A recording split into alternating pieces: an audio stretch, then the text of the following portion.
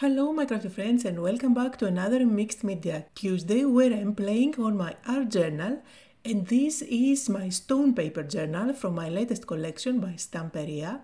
I am going to play with acrylics today and I'm going to share an amazing technique which is possible just because this is stone paper.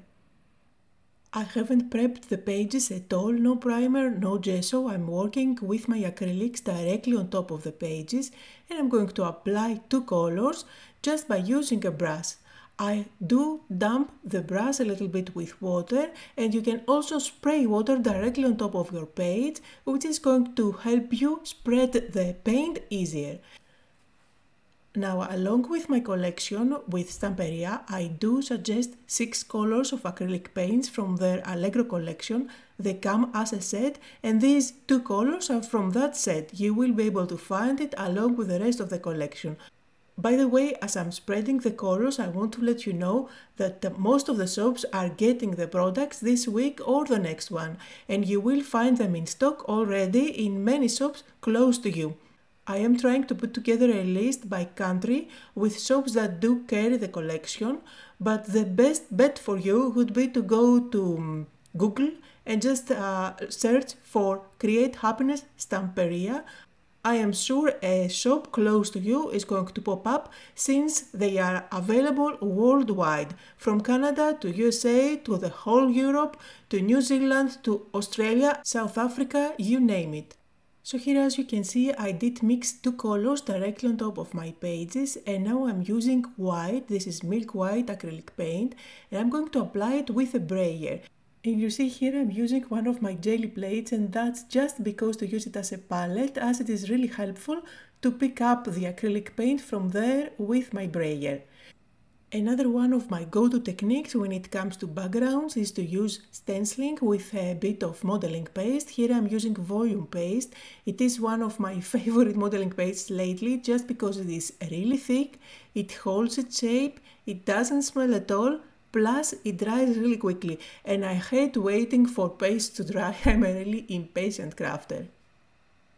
I'm using my book Stencil from my collection, and I am using just a part of it. I'm not using the part with the letters, but the one with the coffee stains and the grid. I made sure that my stencils do have different areas, so you can mix and match them or use just one area from each stencil that you like the most or fits the project. Now I'm using my heat gun just really quickly to make sure that this is completely dry, and I want you to see how flat this page is. I did use water, I did use acrylics, I did use paste, but just because this is stone paper, it's indestructible.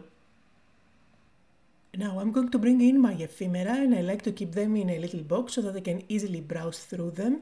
I am going with the boots for today, but you can definitely use this background with any of the rest focal points. So you can go with the teacups, you can go with the balloon, you can even go with the books. Anything is going to pop on top of this background, and this would make a great background for a romantic look and feel, for a shabby chic look and feel.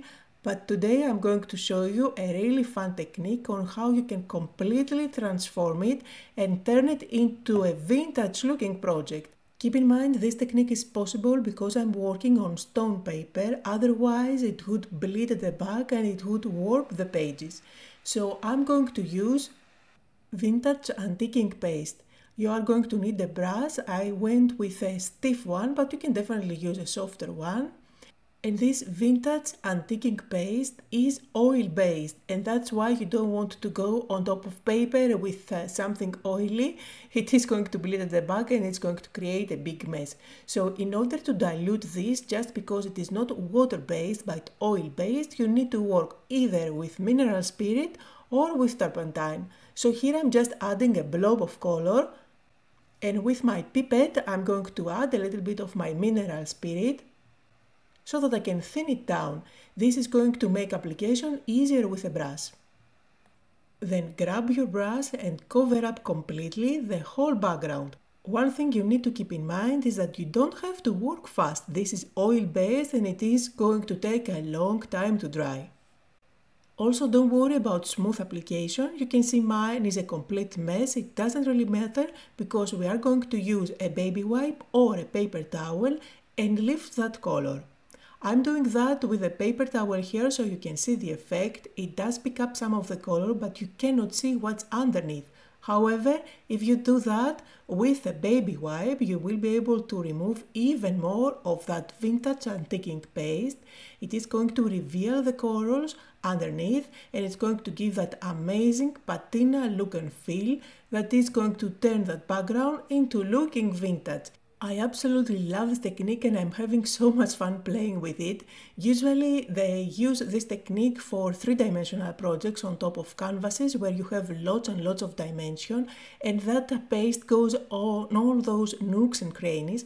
However, as you can see, you can definitely use it on a flat project like I'm doing here, because it's going to give you in no time that beautiful vintage look and feel. With your baby wipe, you can remove as much of the brown color as you want. You can leave areas darker and others lighter. And as I go over the vintage paste where I have that texture, I go lightly so that I don't pick up all that brown from the nooks and crannies that I created with my texture. The fun part about this technique is that you can start with any colors that you like. No matter how bright they are or how happy they look, once you apply that vintage antique paste on top, you will get that vintage look in no time. And here is how the back of the page looks, completely clean, no bleeding at all, and of course my first project is safe as well. Again, this is stone paper, that's why. Keep in mind that an oil-based paint wouldn't work on paper because it would make the back really oily. And of course, since I removed most of the paint with my baby wipe, I can quickly dry it out by using my heat gun. So my background is ready, and just as a reminder, this is an oil-based product, so you need to use turpentine in order to clean up your palette as well as your brush. Now at this stage the background looks amazing, it is finished, you can definitely go ahead and start sticking your focal points. However, this is where I don't know when to stop and I just have to use one of my stamps. This is the Crackle texture stamp and it is from my Elements stamp set. I designed this stamp set to include all the basic elements that you need for a background. If you don't want to get ever another stamp set for your background, then this is the one that you need to have on hand. You will use it for years and it works for so many different styles. So now I'm switching to some splotches and the ink that I'm going with is dye ink, again from my collection. This is coffee color. By the way, I get a lot of questions about those inks. These are going to be available in August. They are still in the production process and they haven't arrived in Stamperia warehouses yet. And of course I cannot complete a background without doing a little bit of text stamping, so here I am using one of the text stamps. There are two included in this stamp set, one with a script font and another one with a typed font, so you can pick any one that you like and you feel that it matches your project. Two of the stencils that I designed for this collection are full of borders, which are perfect for creating frames on your art journal, and I absolutely love those edges on both of them. So for today I decided to go with one that is full of scallops. I specifically designed all the border designs on those two stencils with a corner to help you out. To apply color here I'm using black dye ink and applying it with a blending tool, but you can definitely go with acrylic paint if you like for a more black, darker, saturated look. So I will quickly repeat the same process all around the edges to create a lovely frame. And now it's time to create my composition. So here are the boots for my ephemera pack, and just to help it blend better with the background to give it the same look and feel, I'm inking up the edges with coffee dye ink. Notice here I'm applying some shadow where those two boots meet. Just because this is water-based, I can easily blend it with my finger, since you can activate that ink when you touch it with a baby wipe. Here is what I'm going to do here. The ephemera are matte, however they do have kind of a coating on top that allows for this technique to work. Now, all the ephemera are self-adhesive and you can easily peel them off and stick them down. However, I don't like to do that usually, since I always change my mind and I want to tuck things underneath. So I like to stick them down with glue, mainly staying at the center and not adding glue all the way to the edge. Along with the boots in the ephemera pack, you will find lots of leaves and flowers, and I'm going to show you here some examples like these ones here that you can use to dress up your boots. Here is an example that I did previously, and since I'm showing you this example, I'm going to create something different today just to show you that these boots give you the opportunity to use any type of flowers that you already have in your stash. So here is what I did for the project on the right. I just played with flowers and leaves from the ephemera pack to create a little composition for each one of those boots. And you get the idea, you can easily recreate that. But since I wanted to create something different for today, I'm going to use flowers from this beautiful pattern paper. I did use it previously in another project. You see the flower compositions here are wonderful. This is a Stamperia paper pad which is called Garden of Promises. It is well loved in my craft room. I keep on using bits and pieces from this collection all the time. So just use my scissors and fuzzy cut a bunch of these flowers and I'm going to stick them on top of the boots. So look through your stash, you will find lovely flowers, I'm sure of it, that you can fuzzy cut and dress up your focal points. I also used my scissors to fuzzy cut a few of the leaves, again from the same pattern paper, and I like how that green is a contrasting color to the background and it really helps the whole flower composition to stand out even more against the background. Now this clock is again from the same pattern paper collection and just fuzzy cut it. I'm inking up the edges and this is where I want to tuck it underneath the boots. And you can definitely tell that I don't plan things from the beginning. I do have a general idea of what I want to do. So here, for example, I was going with my boots. Then I thought I would use my flowers, but changed my mind to bigger flowers from another pattern collection. Then I went with a clock, so let's use that as well. But I can't tuck it underneath as a whole, so I have to be creative here. And the good thing is that I didn't add glue all the way to the edges, so it is possible for me to lift a little bit the edges of the boots so that I can tuck it underneath.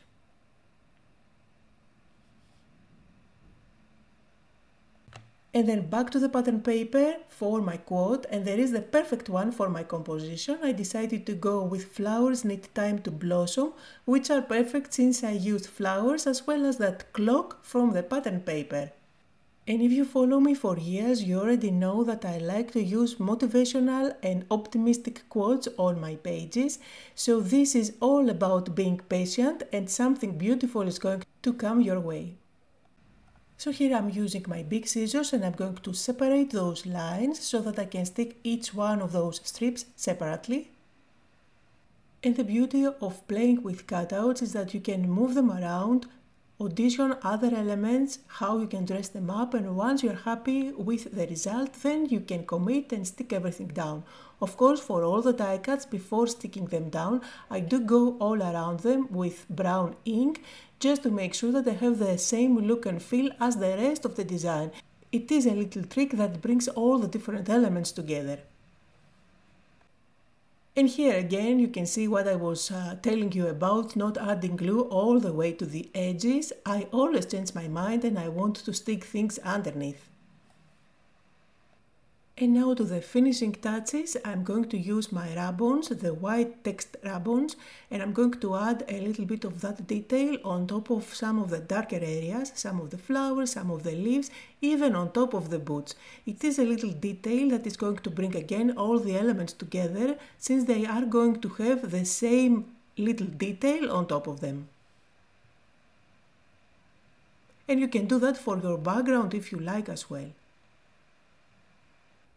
Then I need to add my highlights with my white gel pen. This is a little touch that I like to do on pretty much every page that I'm making.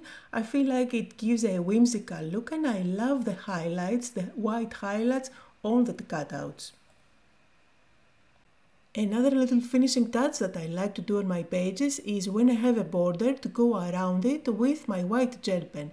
I feel like it is a very little touch, but it has a big impact on the border. It makes it look more finished. Then here I'm using a thin black marker and I'm going around the quote just to outline it. And you can definitely go around your cutouts if you like and doodle a little bit of black. It is going to help the cutouts more to stand out more. It's definitely not something that you have to do. However, if you go that way, make sure that your lines are quite sketchy. Don't go for the perfect lines. Well, at least that's what I feel it looks best. And you know what is coming next? I'm going to add some white splashes. You can do this step either by diluting gesso, white gesso, either by diluting your white acrylic paint. Here I'm going with white calligraphy ink. It stays nice and white on top of your project, and I find it is really convenient since all I have to do is to just dip my brush in without having to dilute it with water. And that completes the project for today. Just like always, you will find links to everything I used down below in the description. I hope that you had fun, that you got inspired. Thank you all so much for joining me, and I'll see you all next time.